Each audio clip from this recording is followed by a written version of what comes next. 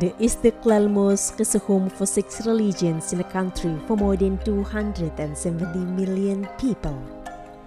This is the light philosophy of the largest mosque in Southeast Asia.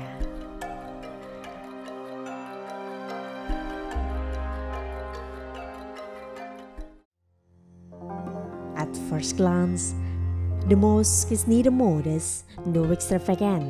It is international, no formalist. Not only that, it is standing almost right across the old Catholic Church, but this grand mosque is designed by Christian architect Friedrich Silaban, whose main theme was ketuhanan or divinity. This mosque was raised as a sign of appreciation for God's help in obtaining Indonesia's independence. Hence its name is Istiqlal, meaning independence in Arabic.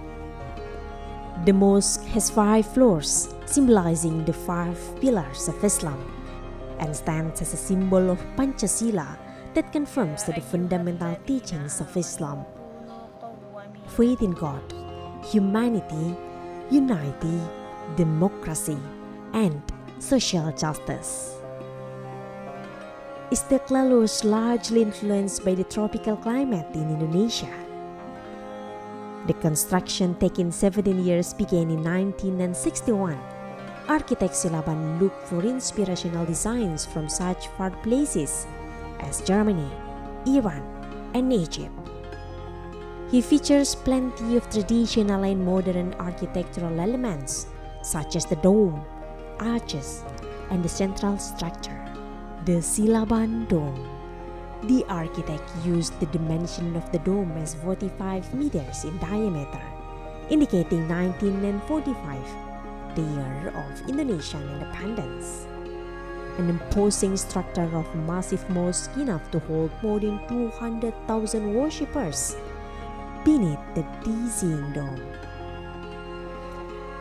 More than just a place for worship, the mosque has become a symbol of religious tolerance in Indonesia. Although meant to be a holy shrine and important location for pilgrimage of Indonesian Muslims, people of any faith can marvel at the mosque's immense beauty.